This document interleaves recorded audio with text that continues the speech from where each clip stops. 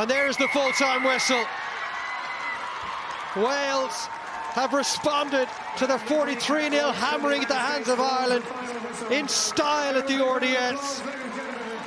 Finished off by Hannah Jones at the end, turning their physical prowess and superiority into points on the board. And they get their TikTok Six Nations Championship off to the best possible start, right?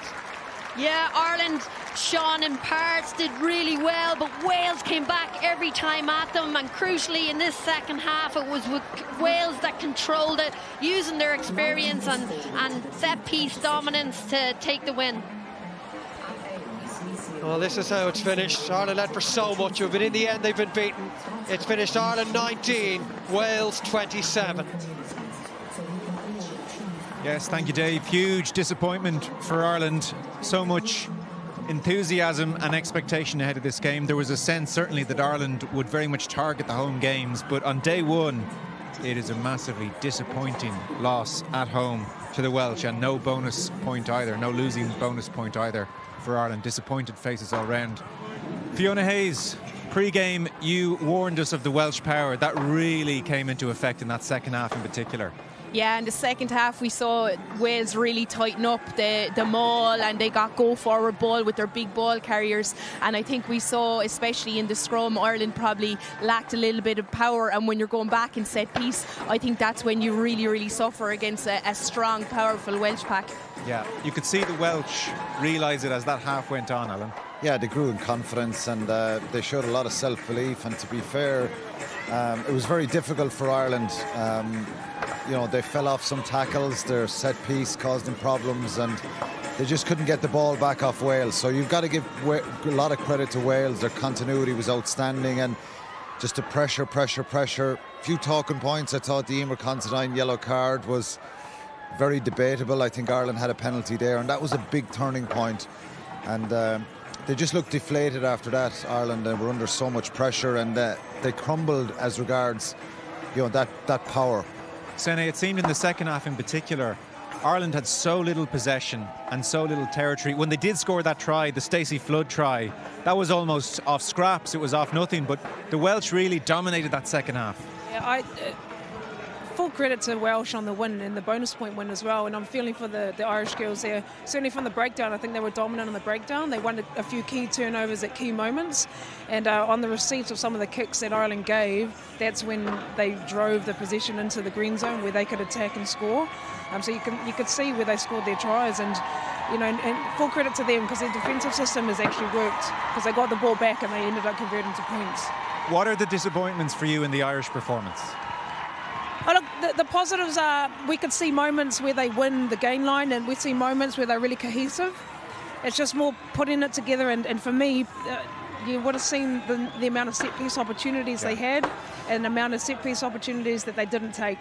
They didn't execute probably more than 25% of them. And certainly in games like this, especially against a powerful, strong team, Wales, who have 12 pro players, pretty much all their team are in their high-performance environment, so they've got the detail of different moments. You need to be on top of your game and win your set piece. Yeah, Fiona, for you? Yeah, I can't not talk about that set piece. I mean, we saw glimpses of it, a few overthrown lineouts in the first half. It crept into the second half then in the scrum, and I think when you're not winning those, I think that filters down. Very impressed with their defence in general, but you can't get go forward ball if you don't have a very solid set piece, and I think we saw that, and that's where things went wrong. Yeah, because the frustration must be, from an Irish point of view, anytime they did get into the Welsh 22, they looked very dangerous, and they obviously had a real attacking threat. It's just those moments were few and far between. Yeah, they were ambitious, and probably in the second half the key part of that, Joe, was probably game management and being able to hold on to the ball for long periods. I think if you speak to any to look back at the game, Ireland never really barred a try they scored in the second half, which was probably against the run of play a little bit. Yeah, it was a great try, crucial score, and you thought that's the one that will give them the lift, but they just couldn't hold on to the ball for long periods and really test that Welsh defence. And they changed. Their impact off the bench was very, very powerful as well, and I think that was probably the key to it. And then the maul tries, you know, hard to defend them. They are, and I was going to ask Fiona, what do you do? Because on 53 minutes we go into the TMO, and there was a big let-off, and we saw the Welsh maul there in effect. And then the 2 Donna Rose tries, all that power up front again. What can you do on the pitch if you're up against that power and you're losing in those instances? Look, we talked about not going up in the line-out. Quinlan said it as well, and they came out in that first drive. They didn't go up, but we still lost that power battle. So I think it's in the setup. Ireland needed to be a little bit lower. They needed to get down. They knew this Welsh team were going to come at them and come at them hard in the maul. So if they can tighten up that setup, you can really stop it. And they did it in a couple of them, but unfortunately they couldn't. And when you're out there, it's very, very hard to see it then. And I think that's where probably Ireland didn't have that experience, that someone came together and said, look guys, we're a little bit high, we've got to do this. I mean, they were absolutely awesome in attack and really good at defence at times, but just those tiny clinical areas around set pieces, all that needs to be tied up. We were speaking about it during the game there in the second half. Tempo, the word tempo. Wales controlled the match. They controlled the pace, the tempo, and Ireland just needed to take the steam out of it a little bit, slow the game down a little bit, play the touch lines a bit more with some grubber kicks and probably better kicking. We saw some really good kicks in the first half, but no ability to do that, and they didn't turn the Welsh team either. You know, they tried to play out of their own half and just got turned over at times there. And look, it was a very good Welsh side, and they were superb in that second half. The positives for Ireland were the fight, the ambition, the energy they showed, just some crucial decisions. A little bit of energy and aggression at times. They fell off some tackles in the end, but it was a brilliant effort from them. And when they look back at it, there'll be certain areas that they need to be better, protecting the ball, holding on to the ball, and maybe that kicking game as well.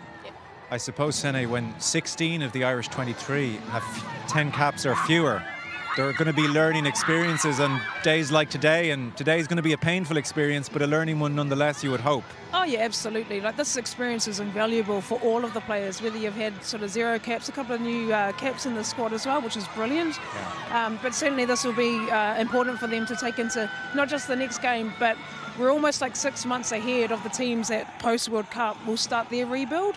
So this, from a bigger picture perspective, this is going to benefit each of them. And exactly like Alan said, there were some super moments there. Like Ireland's defence, we looked comfortable most of the time, most of the time. And certainly those double shots were made available right there because our fluidity, those basics were there. So there's certainly some positives to take from on both sides of the ball, and some wonderful tries as well.